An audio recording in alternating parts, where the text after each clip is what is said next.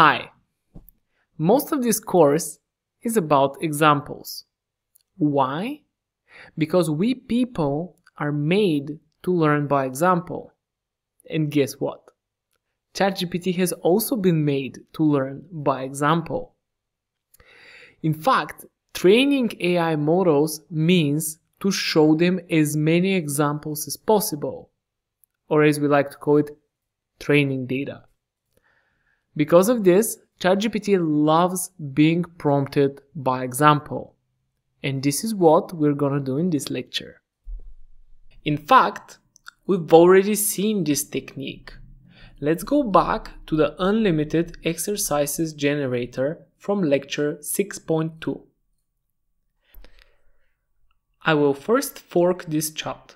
Forking here means duplicating, but only until a certain point. You can fork a chat from any message. Next, let's add it to the folder 6.8 examples and prompting by example. And name it with a good name. Here's the context. I have just started talking to LLMs. I'm trying to think of different questions I can ask to have meaningful conversations with the AI. Here's a list of the conversation I've had thus far. Write an email, how to resolve a conflict with my colleague, learn to code, blah blah, until the end. Please create a list of 10 more conversation topics similar to these. By the way, we are already incorporating knowledge from the prompting PDF. Okay, this resulted in 10 more conversation topics you can explore. Notice how similar they are in structure, but different in terms of content. Truth is, all of these are really good chats you can have with the AI. Then we provided 20 more and then 50 more.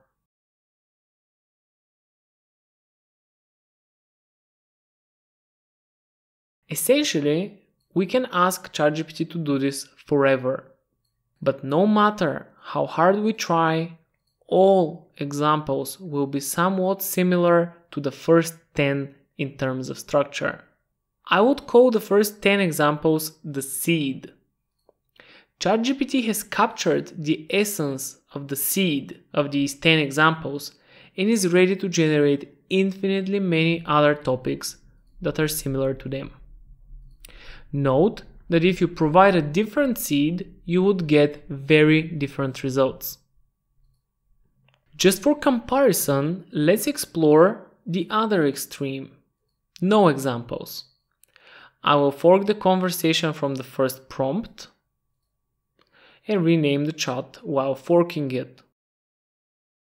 Next, I'll edit it to remove all examples.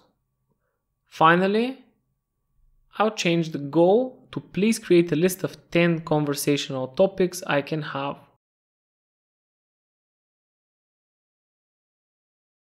The results are not bad per se. It's just that they're all about AI and something. The output is not good because ChatGPT has no context about what we want to achieve. In the same way that personas provide a lot of context with very few words, examples provide a lot of context too. More specifically, examples provide the patterns we're looking for.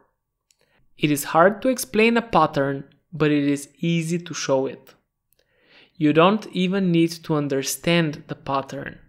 Prompt well with examples, and ChatGPT will find the pattern on its own. Let's do one last example before we go. We discussed personas at length in one of the previous lectures. Did you create your own persona? Don't worry if you haven't. We'll quickly create one. I had to make sure you create one, sorry. Context. Here are some examples of prompting with personas. Then I'll provide from the team-gpt library the architect, the educator, and the marketing specialist. Based on these, please create a business development persona. This is our goal. There you have it. A new persona has arisen. Feel free to save it to your own prompts. Note that you can do all of this in a single step through the Build Your Own Persona prompt in the team-gpt library. Great! Showing examples to ChatGPT is one of the most powerful techniques. Remember, ChatGPT sucks at being original. However, it is amazing at replicating things that have been done before. And examples are just this, things that have been done before. Good luck, and thanks for watching.